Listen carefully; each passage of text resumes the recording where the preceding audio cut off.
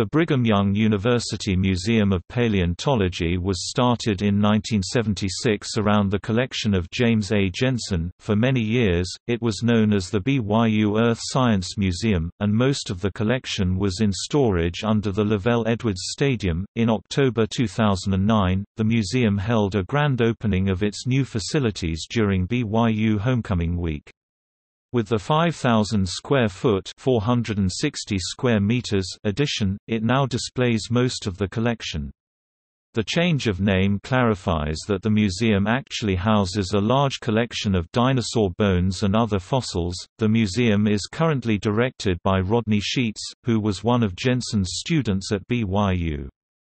Its main purpose is to facilitate research, but it is open to the public.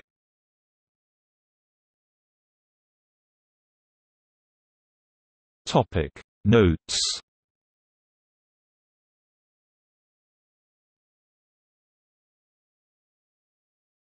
Topic Sources. Swenson, Jason. May 16, 2009. Dinosaurs Revisited in BYU Paleontology Museum.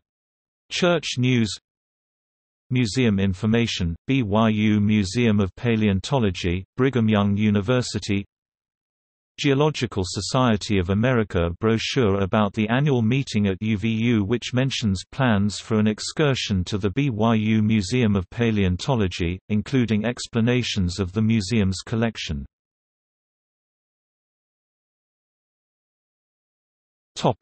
External links.